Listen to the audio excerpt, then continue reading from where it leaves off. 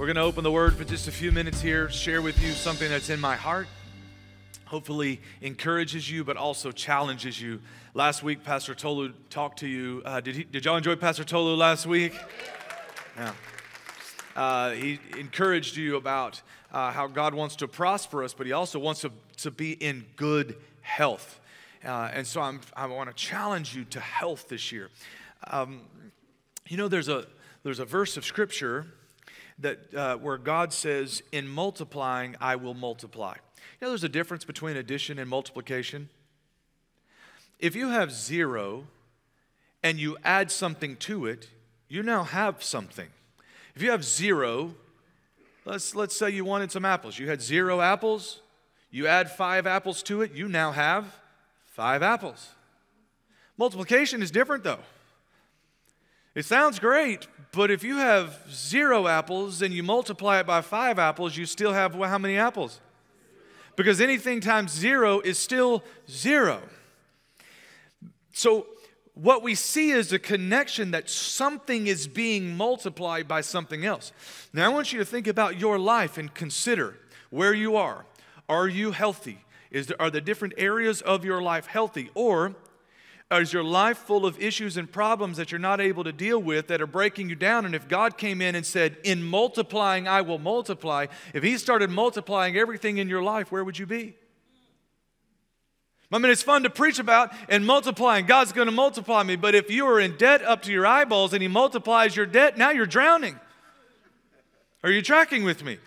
We think of it in the positive, but wait a minute, God said, "In multiplying, I'm going to multiply you." We ought to be careful and we ought to position ourselves so that when God says it's time to multiply in your life, it's time to prosper what you're doing. He's prospering healthy things. He's multiplying healthy things, not unhealthy things. So, here's what He says in Psalm 92. The Bible speaks to us, verse 12. "But the godly will flourish." Everybody say flourish. That's a good word. Flourishing seems like a really good plan. "But the godly will flourish like palm trees and grow like the cedars of Lebanon." The cedars of Lebanon in Scripture were known to be tall and strong and beautiful. This is a lovely verse. Why? "For they are transplanted to the Lord's own house. They flourish" where? "In the courts of our God."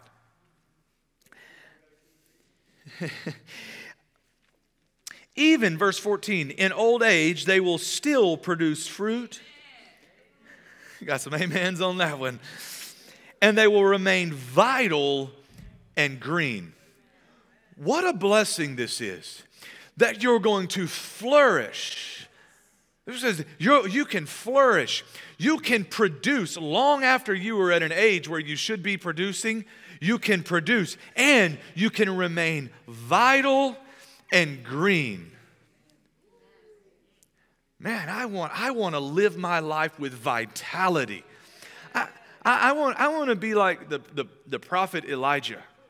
I don't know if I get this option, but Lord, the prophet Elijah was like doing his thing, and then he was walking and he was doing the work of the Lord, and then boom, the Lord just took him up in a chariot of fire, and that was it. Like, I want to stay vital in my life. Don't let me waste away to nothing and a lack of purpose. And no. As long as I'm here, I want to be vital and apparently green. But we have to ask the question, because this blessing is connected to being planted in a particular place.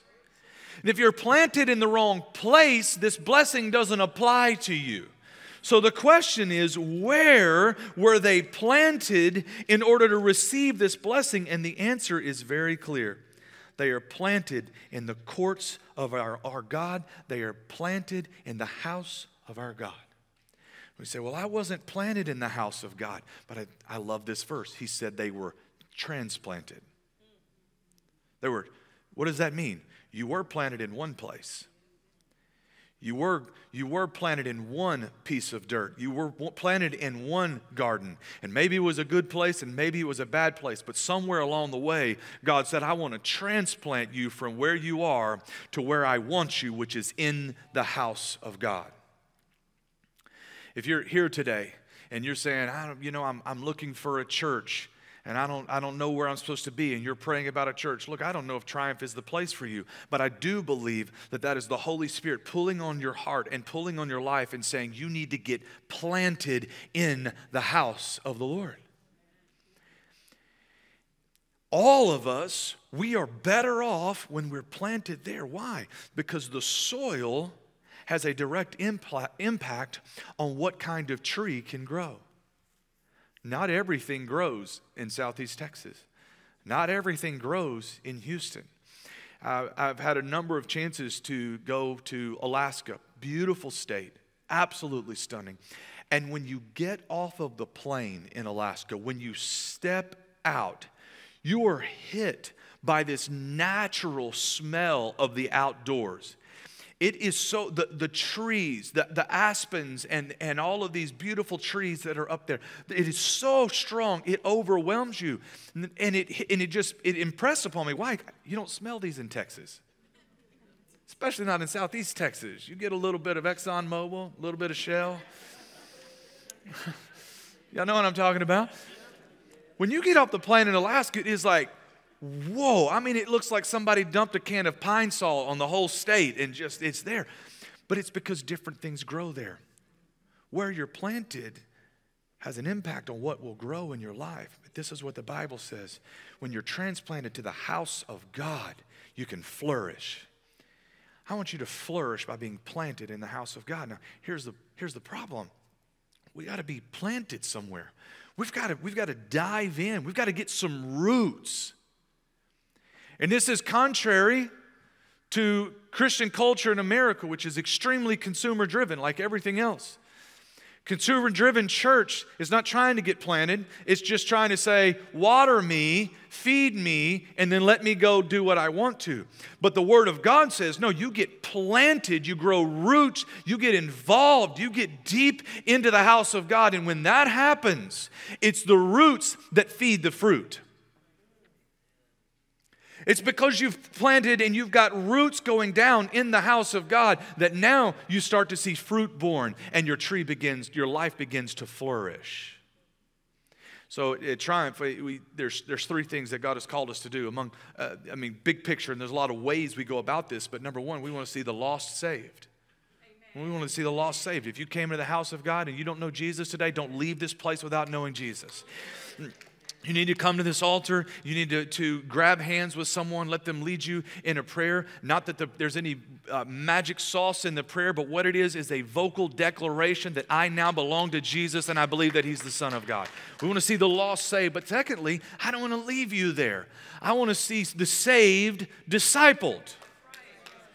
Okay, great. You were lost, now you're found. That's wonderful, but that's not all that Jesus called us to do. I'll show it to you in Scripture here in a moment. And then once you start being discipled, I don't want to leave you there either, because it is really hard being a disciple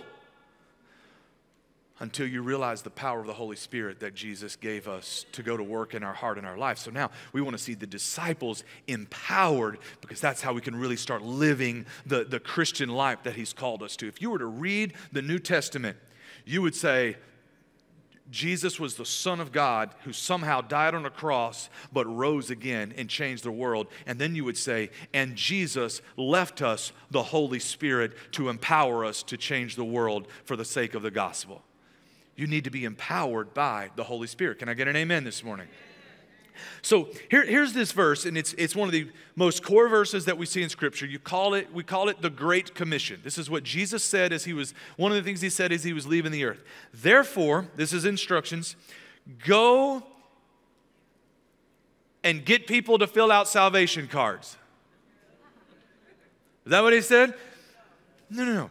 He said, go and make disciples. You are saved instantaneously. The moment you say, I believe in Jesus Christ, He is my Lord, He is my Savior, forgive me of my sins, you are saved just like that. You can be, we know this because when the thief was hanging on the cross, Jesus said, you will be with me today, you will be with me in paradise. It happens in just a moment like that. But making disciples takes time. It takes work. You have to make something. You have to build something. You have to shape something. You have to mold something. But this is what Jesus said. I want you to go and I want you to make disciples. I get so frustrated. Oh, it just drives me nuts. So please don't ever say this about Triumph. Because it sounds really good on social media, okay? It sounds really good until you think about it for a moment. You ever have people say that they make these arguments that sound great, and then you push back a little bit and their whole argument breaks down? Here's one of them. Man, the church is a hospital for broken people. And we're just full of messed up, broken, fallible humans. We're all sinners. We're all filthy. Speak for yourself. Speak for yourself. Make no mistake, this is a hospital. But you know what hospitals do? They heal people. They take the people that are sick and they get them healthy. They take the people with broken bones and they help them get strong again. What we are is a hospital, but we don't just stay broken all the time. Making excuses for our sin, making excuses for our addiction, making excuses for our problem. No, we are a hospital. Come on in. We'll take care of you. We'll feed you the Word of God. We'll give you medicine to your soul. We'll love on you. We'll hug on you. We'll give you care. But at some point, get yourself out of the bed and start helping. We've got to make the shift in our lives from being patients to being staff. If you want to be planted in the house of God, you keep helping someone else heal. One of the most encouraging things you can do for the difficult places in your life is start serving other people. And watch how it starts changing you. When you start being the hands and feet of Jesus, you look up and you're not hurting as bad as you used to be. You're not as wounded as you used to be. Why? Because Jesus is working in you while you're helping other people. Disciples grow, disciples are changing, disciples are moving. I want to ask you this question. Do you look just like you did a year ago? Do you know more about Jesus? Do you know more about the Bible? Do you know more about your walk with God? Is your life progressed? Is your marriage better? Is your family? Are you a better father than you were a year ago? I'm not mad at how you were when you got here. But man, if you've been here 10 years, 5 years, I know you're getting taught the Word of God every week. You've got opportunities to be involved in small groups to grow as a disciple. Something should be growing and changing in you because that's what happens with disciples. We want to jump to the flourishing part, but we want to skip the building and the growing part. When we moved into our house 5 years ago, part of our neighborhood is you have to have a fruit tree in the front yard. We didn't get to pick it. They planted it for us. We were like, oh, great. This is awesome. We've got a fruit tree. We've never had a fruit tree before. We're gonna bear fruit. We're gonna make our own. We're gonna have fruit at our table from our tree. It's gonna be a great thing. It's been 5 years. We don't have one lemon yet. Not one. I don't know what's going on in my yard. But that tree's been through some stuff, you know. When it went through that bad freeze a couple years ago, it died all the way down to a little nub. I thought that was the end of its life. No, it has come back. Still here. No fruit. Hey, some of us are like that, and I'm glad that you're still here. You made it through some hell in the last few years of your life. But this year you're going to grow fruit. This year you're going to flourish. This year you're going to prosper. This year something's going to be born in your life that's going to change. This is your year. This is your time. So number one, Jesus said, go and make disciples. And then he said something even more challenging. He said, of all nations. No, at the time, the disciples didn't even understand what Jesus meant because they were only looking at this through a Jewish lens. Jesus was prophesying something here that they couldn't even, it wasn't until Acts chapter 10 or so that they could even embrace what God is doing, because he says, now I want you to go and make disciples of all nations. They had to make room in their life, in their theology, in their culture for all nations.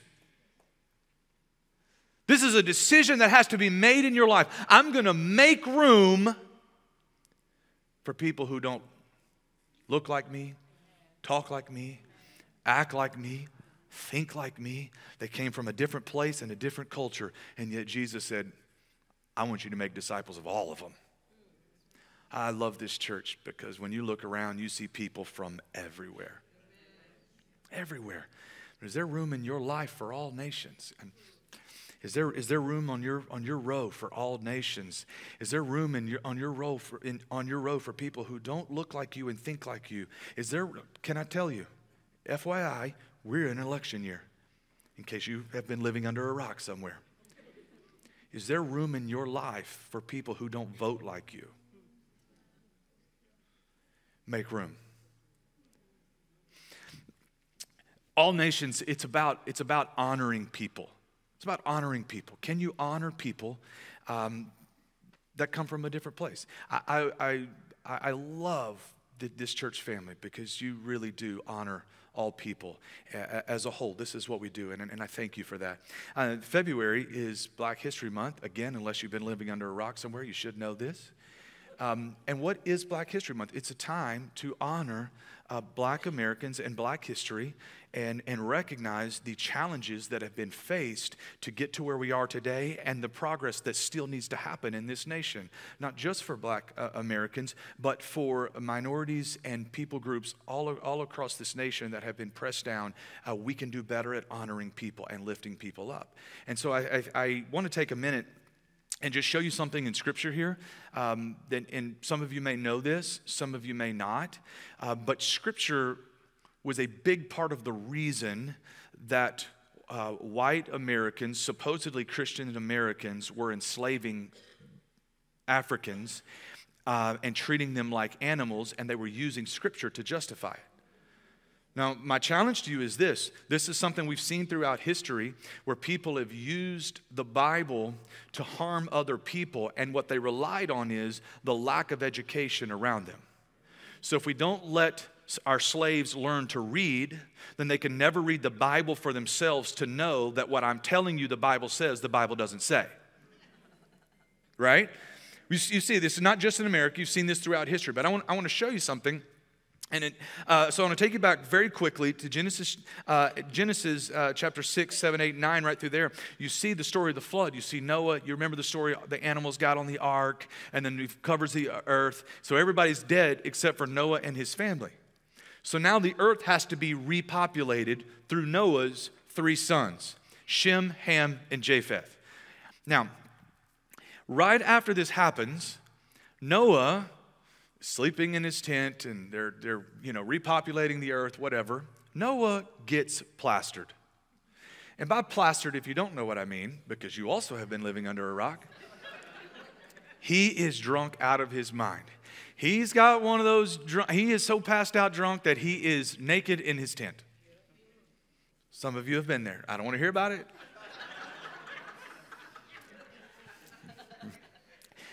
And so Ham, his youngest son, comes in and sees him, and rather than covering him up with a blanket, he goes out and tells his 2 older brothers, hey, Shem, Japheth, I don't know what's going on in here, but Dad's naked in his tent. And so Shem and Japheth, they grab a cloth and they back into the tent because they don't want to see their dad like this, and they lay the cloth over the top of him. When Noah wakes up, he gets very upset with Ham.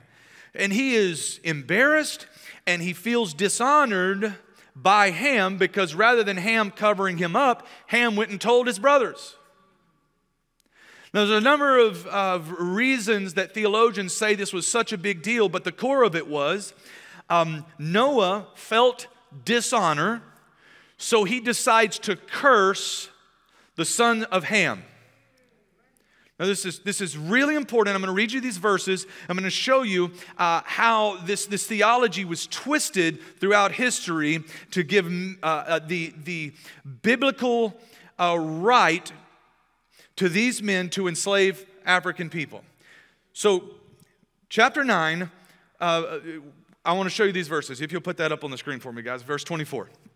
Are y'all okay right now? You want to learn something today? When Noah woke up from his stupor, he learned what Ham, his youngest son, had done. Then he cursed Canaan. Everybody say Canaan. Now, Ham was Noah's youngest son. So Noah now curses Canaan, who is Ham's youngest son. So he said, man, I'm feeling dishonored by my youngest son. I'm going to dishonor your youngest son.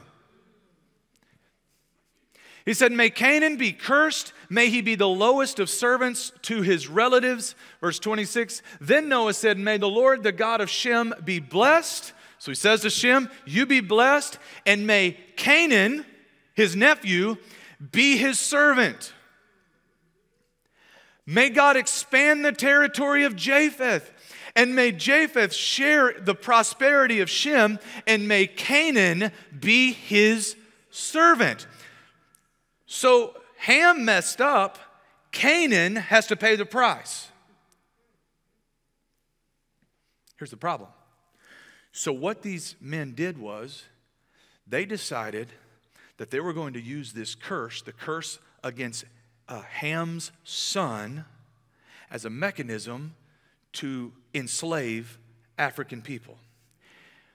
Because one of Noah's sons was the name Cush. Cush means burnt skin or burnt face. Cush settled, and let me put this map up here and I'll show you. So this is a map of the region. So over here you have Africa all going this way. And this is the direction that Ham came. Everywhere that is in this peach color is where Ham and his sons spread out to fill the earth. Now I want you to note where Cush went. Cush went down to Africa. Depending on exactly who you're reading, somewhere between Sudan and Ethiopia is where he settled and began to spread out from there. Cush was named burnt skin because he was dark-skinned or black. And now we have African people, many of which have dark skin. Makes sense, right? Nothing controversial here. It's just how the Lord spread this thing out.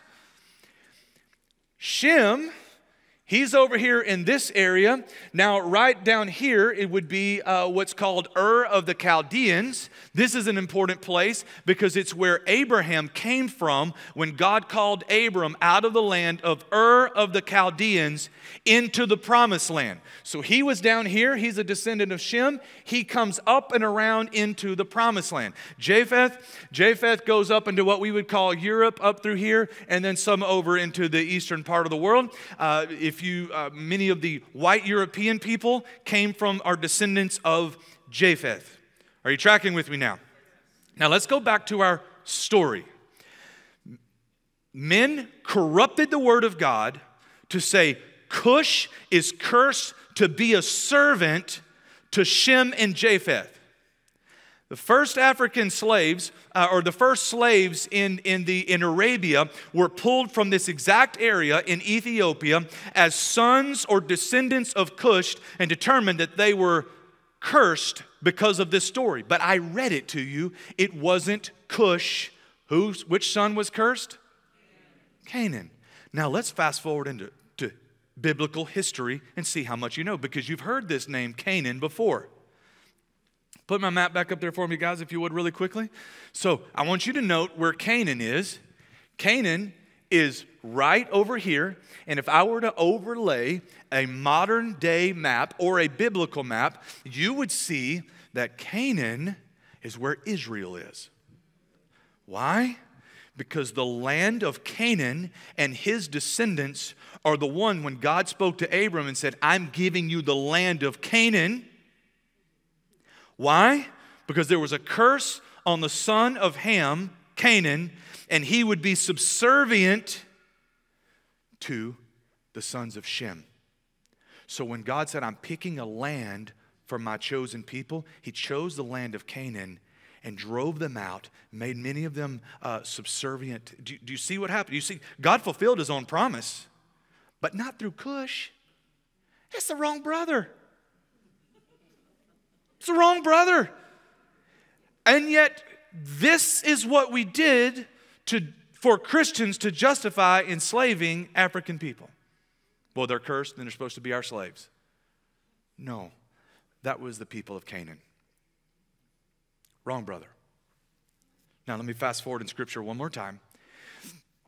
Do you remember when Jesus is carrying the cross? And man, he's already been to the whipping post. He has been beaten. We don't even know how he was still standing. His body had been so destroyed by the cat of nine tails. And yet he is forced to carry his own cross.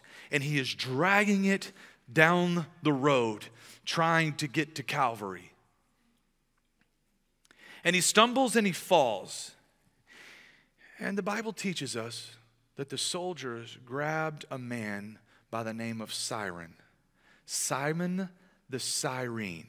Simon the Cyrene. And he said, you carry his cross. Now, let me put you some historical context that you know. The two people groups in this world that have been the most enslaved and mistreated around the world historically, now not the only ones, but the two most, would be African people and Jewish people. These are the two. You know this in history. So here is a Jewish man carrying a cross.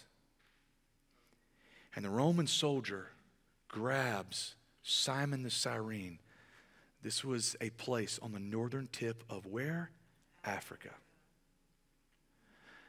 The Bible doesn't tell us, but historians believe that he was a black man from Africa. And he reaches down with his two sons watching, and he picks up the cross of Jesus, and he carries it with Jesus barely making it behind him where they hang Jesus on the cross. Now I want you to pause for a moment.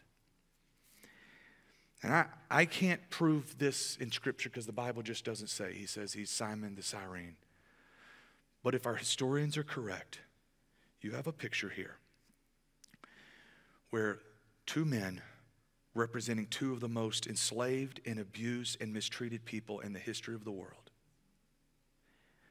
carry a cross, one of the most inhumane, evil devices of torture. And yet, what the world didn't know was that cross was going to deliver freedom and salvation to the world in a way that they didn't even realize yet. God was grabbing together two people to represent the most wounded and enslaved and mistreated people and saying to them, I'm going to use you to carry this cross and release freedom to the world that no man can take away. This is the kind of God that we serve. And yet humanity tries to twist it and mess it up. Listen, God loves his people. He loves his people. He said in his commission, go and make disciples of all nations. Of all nations. We all need this freedom. We all need the freedom that the cross delivered to us. I'm so grateful for what Christ did, aren't you? And I'm grateful that Simon the Cyrene was there to carry that cross and be a part of history. Man, I hope that he has a special place in heaven.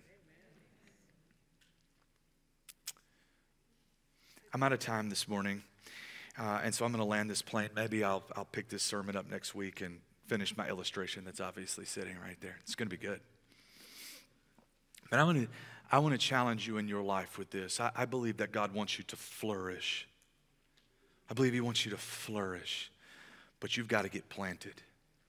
You've got to get planted, and you've got to embrace, I must be a disciple. I've got to be a disciple. I've got to get involved. I've got to get rooted. I've got to grow. If you're not planted, you need to get planted. If you're praying about being a member of Triumph, I hope you will. We've got space for here. We've got room for you here. And I can tell you that there are people growing and flourishing all over this church, all of our campuses.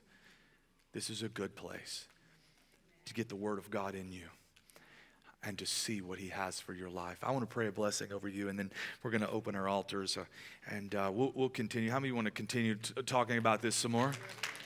All right. Stand with me, if you will. If you're watching online this morning, thank you for being a part. If you're in the area, I'm encouraging you to come in person. Don't stay at home. It's okay online. It's great when you're with the people of God. Come and join us. This is my personal invitation to you. I want to bless you today. And then we're going to open these altars. If you need prayer ministry of any kind, we serve a God that is more than able to show up in your life and come through for you. And so our pastors and elders and our prayer partners are going to make themselves available in just a moment. If you're one of those people that say, Pastor, I need to give my life to Jesus, don't leave this place. Don't leave this place without coming to this altar. It will only take a few minutes. We'll celebrate with you and lead you into the kingdom of God. May the Lord bless you and protect you. May the Lord smile on you and be gracious to you. May the Lord show you His favor and give you His peace. And may He put His name, the name of Jesus Christ, on you. And you say, God bless you. I love you. These altars are open. Come, let us pray with you. Don't forget to sign up for small groups, adopt a child, or to be a part of our A-Leaf Middle School program. God bless you.